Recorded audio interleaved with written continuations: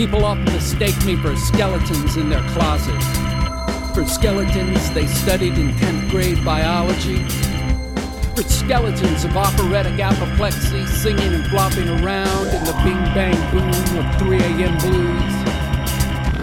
People often mistake me for a low fog rolling lazy over Sunday morning Georgia fields.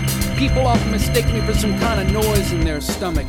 The kind of noise that could be played along with hillbilly bop stomp Appalachian jug music, banjo shot full of bullets, harmonicas and heat, Looney Tune drunk moon slide guitar blues, and somehow it would all fit.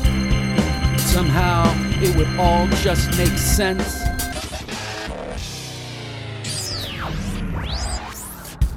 Yeah, somehow it would all just make sense.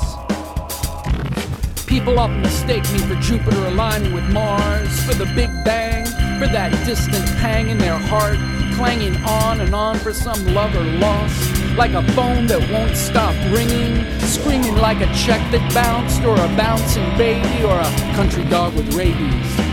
People often mistake me for you, but you'll never mistake me for you, and that's a real shame, cause sometimes I kinda wonder what it'd feel like to be you.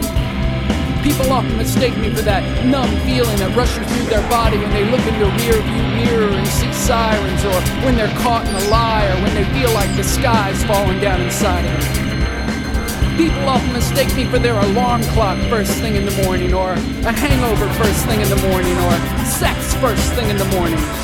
People often mistake me for all the mistakes they've ever made in their lives, and let me tell you, that's a hard one to live down. That's a hard one to escape, especially when you're being introduced to some girl's father for the first time and she says, "Daddy."